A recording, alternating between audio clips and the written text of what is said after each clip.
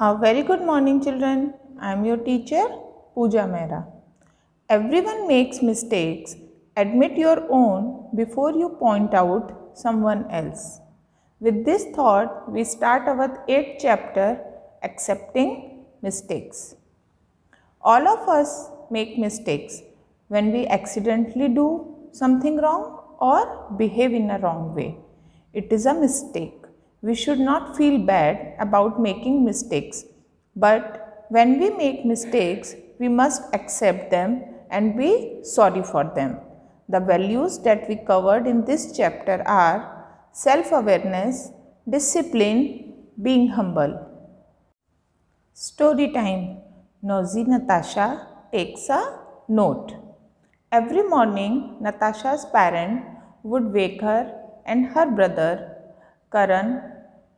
Natasha would quickly finish all her morning chores and get ready for school.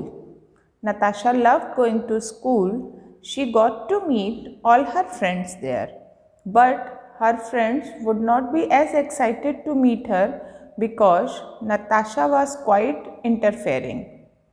She should often be the first one to reach school. This gave her a chance to secretly go around and check others' belongings. One day, she picked up Rohan's personal diary. He had not come to school that day. Nosy Natasha, why would Rohan call me that? Cried out Natasha. As she looked up from his diary, I thought we were friends. She mumbled. After school, Natasha rushed to Rohan's house. Rohan, why do you call me nosy Natasha in your diary? I am not nosy, said Natasha. Rohan replied, really? Then why did you read my personal diary? Oh, now I get it, she replied. I was in fact being rather nosy by reading your personal diary. She apologized for his behavior and promised to never do it again. That evening, Natasha told her mother about the lesson she had learned.